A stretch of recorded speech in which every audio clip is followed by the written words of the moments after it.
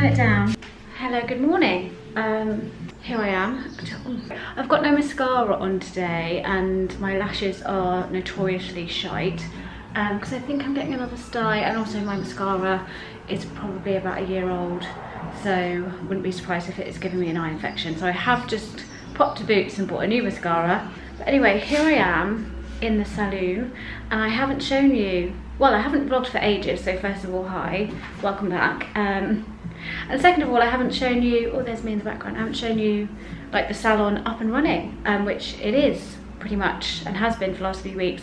I've just been so busy and like chaotic to even think about vlogging, but I feel like this week I'm hoping to get some kind of vlog together for you. So anyway, should I show you the whole thing? Here we go. Right, firstly, we have a coat rack, no, coat hook, freestanding coat hanger thing, just from John Lewis. Right, I need to do a bit more kind of VMing, so bear with. But anyway, I've got this shelf put up from Next. I can't remember if I showed you this shelf, but it's products that I use that are on there whilst I'm doing hair. But I do want to sort it out and make it look a bit better. I don't need this many products there. I've seen this before, but we now have a trolley. Oh, all these wires, which I also need to sort out. I got them probably the most impractical stool there ever was for a hairdresser, because there's no wheels on it, but I just really liked how it looked. I know, I'm ridiculous. But I thought it just fit really well with the studio, and I don't actually sit on a stool that often, so I don't need the wheels. It's playing side table at the moment because I have I've ordered a little side table to go there, but it hasn't come yet. My trolley, which I need to tidy, wires we need to sort out. I mean, this is also a mess. I've got some stock that I need to put away, but this is kind of the console area. I got this shelf put up. I really like how it looks. So I've got, my friend actually bought these for me on Friday and I forgot to take them home, so they're just there for the moment. But I have my developers, Olaplex, and my toners out here because I reach for those so much, so I thought they would look quite nice on the shelf. And also these are L'Oreal toners and I quite like the colour scheme that they've gone for. And then this is just a bit of a mess, but these cups I need to wash, this stock I need to put away. But I would just like to show you, I bought this on last week to put my colour brushes in. This is just from H&M. So this is my little coffee area. I thought I can't have a salon and not be able to offer decent coffee. But speaking of which, I haven't brought any more pods with me, which I've got at home. There's nothing I've forgotten. Anyway, this is a little coffee pod holder that I got from Next. I thought it was really cute and made it more of like a little area. And we've got the smallest, I think one of the smallest coffee machines you can get. This is the Essenza from Nespresso, I think. And then just a Lavazza milk frother heater thing. And then these cups, which if you've not seen them before, they're a brand called Husky and they're made from coffee husks. But this is the smallest size. You can get bigger sizes, but I just thought they were so practical for the in here because they're not, I would love to get some lovely ceramic ones, but I just don't think, as I say, they'd be that practical. But these feel kind of plasticky and robust, but I also think they look great. Love the colour. This laundry basket, which I actually think I might change to a narrower one, because I'd also like to get a little trolley to put other product on here, namely my shampoos. But anyway, we've got a mirror here and then my broom's just kind of hidden there. Other little shelving area. So this is the basin unit, which I don't think you've seen with a chair before. This chair's from IKEA. I think I mentioned I got a pedestal basin, which is just a basin that's just like that. I wanted to put this chair in front so I could really make like a kind of, just make it look a little bit more in keeping with the salon vibe. And the chair works really, really well. It's so comfy, so I'm really pleased. And then I've got these shelves here, which are similar to the string shelving, but they're from a website called Sklum, S-K-L-U-M. And at the moment we've got shampoos up there, towels, and then I've done a little bit of VM, you can see there with the book and the vase. But I want to make this a bit more of a feature visually, hence why I want to get a trolley to put my shampoos on that will go like either next to, like if this is half the size of this laundry basket, it can go there, or just here. Ignore that cos bag, just because then I can reach the shampoos more easily, because at the moment they're up there and it's not that easy to get to. There we go. I feel like I can hear someone outside. I'm going to shut this door because I feel like someone might be listening to me. Anyway, so there we go. That is the salon so far, all up to date. Yeah, it's up and running and I'm loving it. It's so good. I still can't believe I have this space. It's Monday, Gabe's at nursery. I've got a client this morning and then I should be well, I think Hainsey will be picking up Gabe later, dropping him to me, and then I am going to be meeting one of my mum's friends with Gabe for afternoon tea this afternoon. I don't know how much I'm going to get vlogged today, but I thought I would at least get it off to a start, as I always say. So yeah, I've got to sort some things out before my girl comes this morning. So yeah. Okay, I've got a spot on my nose. Good morning, welcome to Wednesday morning, as chaotic as always. I've actually got quite a nice morning. Hainsey's taking Gabe to nursery, and then he's just popped to, I think he's getting the car washed and he needs to get a few bits and pieces and all that stuff. So I've got a nice little morning to myself this morning. So I've had a shower, washed my hair, did my skincare, which felt great. Now I'm just about to make my second coffee of the day, and I'm going to make myself some breakfast. I fell off the side of a cliff. Well, not literally. So yeah, Monday, obviously vlogging didn't go to plan. I started off well, and then the thing is, in the salon, a lot of my clients are kind of like friends now. So we have a good old chat, and then I get busy and I forget, and it just doesn't feel like optimum time to pull my camera out. And then after doing hair, I'm often quite tired. And on Monday, I went for tea and cake with my mum's friend and Gabe, which ordinarily would be a lovely thing to do, but Gabe is really difficult at the moment. I think we're on the precipice of the terrible twos, and also he's just older now and he's just not as content to sit still for very long. We actually went for dinner on Sunday because it was Mother's Day, and he was so good, but I think it's mostly because we had a big roast dinner and we were feeding him some of our roast dinner. And he had like a little toy, and as soon as he got bored of one toy, he played with another one, and then we were feeding him, and there was just more going on. Whereas, yeah, tea and cake, I fed him like a whole pan au chocolat without even realising, just to distract him for long enough so I could drink my coffee and eat a bit of the cake that I had. Because all he wants to do is run around, which is fine, totally get it. But it was the first time that we've done that, and I was like, oh my god, it just wasn't fun. So I was quite exhausted from that, and yeah, Gabe's just a lot at the moment. A lot of emotions, a lot of development, and I get it, but it's challenging. Coupled with running a business, working, everything else. I just think I'm just trying to say to any other mums that are really feeling the juggle. Oh, hello. Sorry, Hainsey just came in then and just distracted me. What was I saying? The struggle. Yeah, it's very easy for me to feel quite chaotic at the moment, because I just feel like there's a constant, people often talk about like the mental load that comes with becoming a mum and having a child, and people describe it as like a constant running checklist of like, have I done this, have I done this, do we need this, I need to do that. So that, the mum side of it, coupled with the business side of things, coupled with the home side of things, it's just, yeah, it's very easy to suddenly feel overwhelmed and chaotic. On that note, I'm just making myself some breakfast. I've mashed up some avocado and I'm going to make a poached egg. Have I already told you this? Or did I just voice note that to my friend what I was having for my breakfast? I think I've voice noted it to a friend. Right. I'm going to get on and have breakfast. Good morning. I've got something, have I told you what I'm doing today? I'm doing a client at my salon. I think I'm going to pop into town just before then to get a few bits. And then I need to do things like, I'm trying to launch a website, so I need to work on that. I've got some prices together to upload onto my Instagram so that they're on my highlights, but I just need to refine them. I've got some phone calls to make, like some admin-y bits to do, so I'm going to be doing that this morning.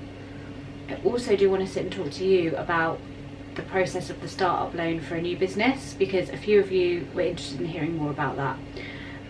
So I'll also do that at some point, but let me just have my breakfast and then hopefully I can get my thoughts together. Okay, so I'm just about to leave to pop out to town before I go to my appointment this afternoon. I thought, let me just quickly sit down and talk to you about funding for starting a business, because I keep meaning to do it and I haven't. So for those of you that aren't aware, I just recently opened my very first hairdressing salon, like studio space. It's like a private space basically. It doesn't face the high street. It's not like an operating salon in that way. It's just a place for me to work, and I get my business mostly through social media. Wanted to talk a bit more about the funding for that, because I think it's something that can be very daunting. It was definitely daunting to me, and when I looked at people opening businesses or getting office space, all that kind of stuff to grow their business, I was always like, how are they affording to pay an extra rent and all the, you know, business costs up front? How are they affording to do that? Are they just saving?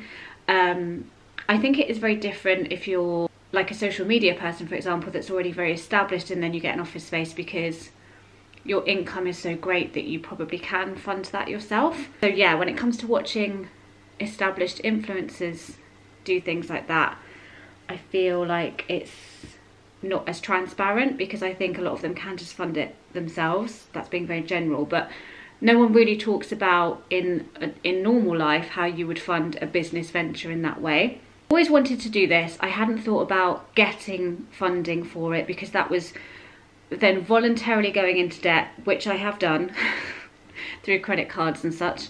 But this just seemed like a very big grown-up responsibility that I didn't feel like I would be ready for. I would have just felt more comfortable if I'd have just saved the money, spent it, it's gone, I don't have to pay it back. That's more manageable for me. However, most people do this because it's the only way to, in business speak, like scale your business and grow. And it first came about into my mind because I have a friend who does acupuncture, and she was talking about she rents a space currently in a clinic. She wanted to get her own space, open her own clinic. I then said to her, so how are you funding that? And she said, oh, the government do a startup loan. And it was the first time that I suddenly thought, let me start looking into business loans then. I had a bit of a talking to myself, because I've been doing hair in my friend's salon, self-employed. I've also been doing hair at home, but there's a glass ceiling for me at home. I can't really grow. I can only do so many clients, but especially now having moved, it's just not set up to do hair at all. So it was the beginning of the year. I was like, I really do need to, if I want to do this, I need to actually seriously think about doing it. I also have aspirations to grow a hair brand, possibly to open a salon at some point. I do have business ambition with what I want to do, and with not having an actual space to do that, operating from someone else's space, that feels quite restrictive. I just had a bit of a talking to myself and said, this is the only way that you're going to be able to get past this block in order to move forward, and you're not getting any younger and there's no time like the present. You've just got to go for it now. There's no excuses. And the thing about the business loan is you do the credit check first, so you don't proceed with the application unless you pass the credit check.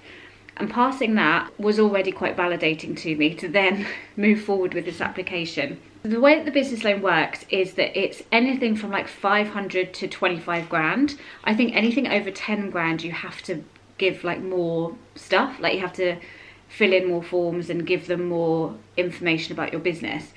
I took under 10,000, so it was quite straightforward and really, really quick, a lot quicker than I thought it would be. The whole thing was done and dusted within about 4 days. So that's just an example of, it's not a really long back and forth, but it is daunting. But I'm here to tell you that if I can do it, if you've got aspirations too, then so can you. It's spreadsheets, and it's a business plan, and it's profit and loss templates, and it's sales forecasts.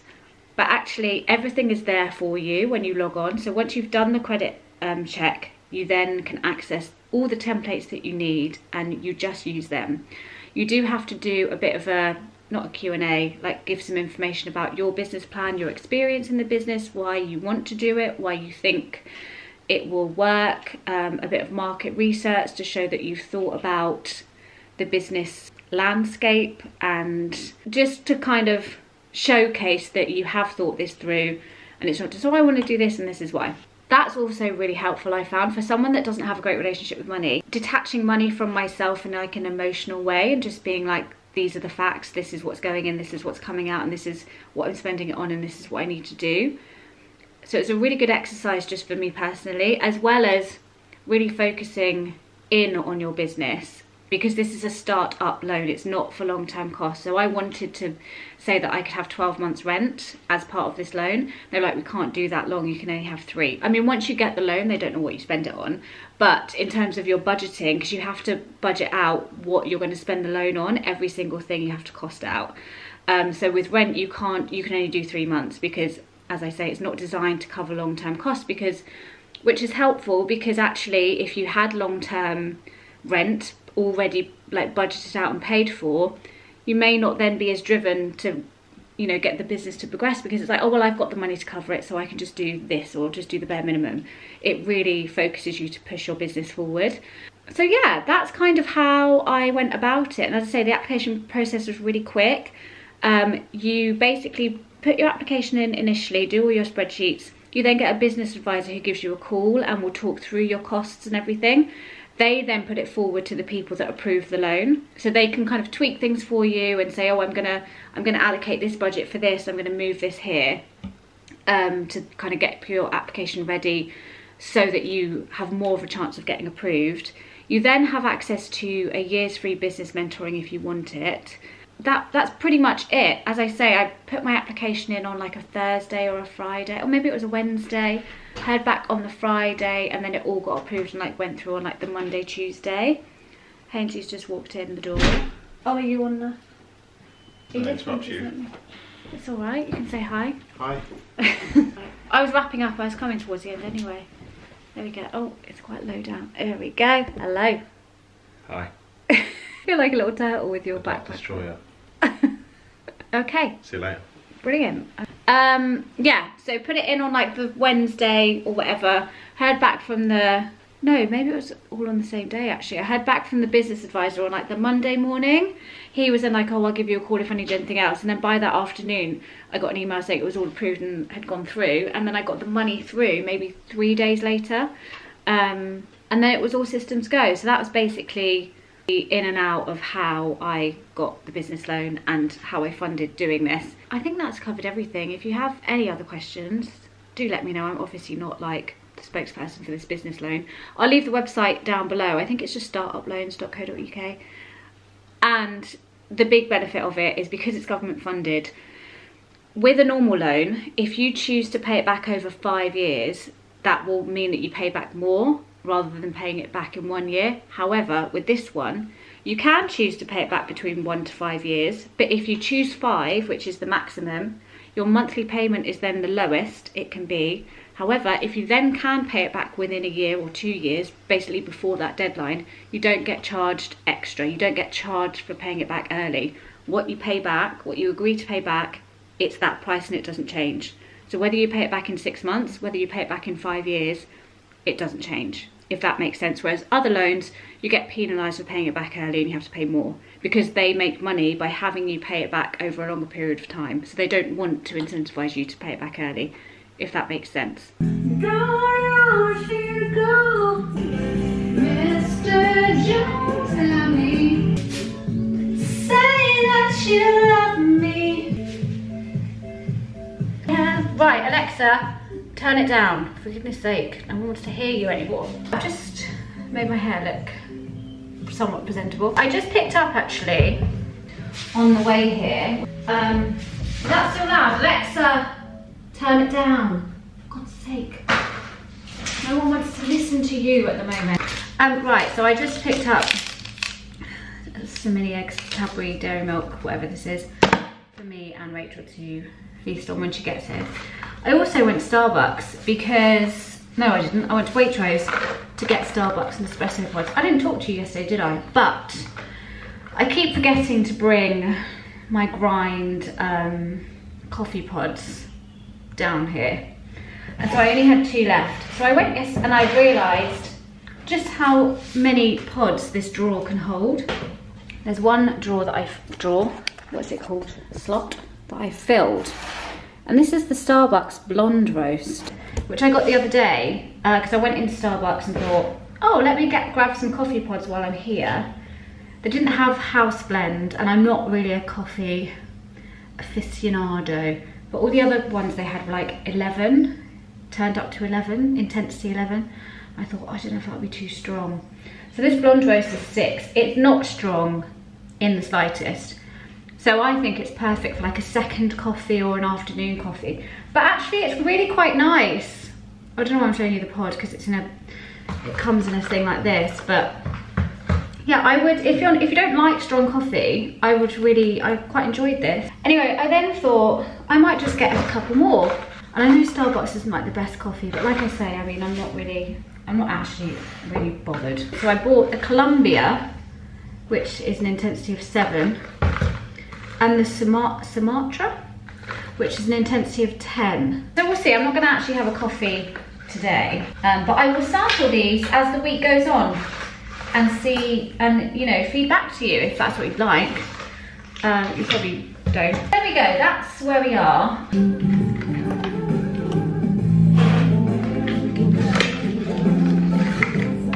Right, there we go. We're not going to need coffee anytime soon, are we? Although I do need to fill up this side because I like it to be as equal as possible. We'll maybe get a little wild card to go in here. We're going way back. We've got some Connie Francis, Falling. But because we always love a 90s reference, who knows why we have Connie Francis? I tell you, it was in the craft. Nancy's mum used to listen to it. She wanted a whole jukebox that played Connie Francis, so you're welcome for that pointless piece of trivia. Oh, yes, we've got Hey Dougie on. It's just me. Just popping in to end this vlog. And so are you. It's gone on way too long. I want to try and get this vlog up tonight. I hope that you guys enjoyed it. It's lovely to be back vlogging. Hopefully I'll vlog it again a little bit this week maybe and have another one up next week. I mean, who knows? But yes, thank you so much for watching. If you are interested in chatting about your hair and coming to see me, then I will leave the details down below of my Instagram. And I'll pop it on the screen here actually, but basically just send me a DM and we can sort something out. And there we go. Thanks for watching.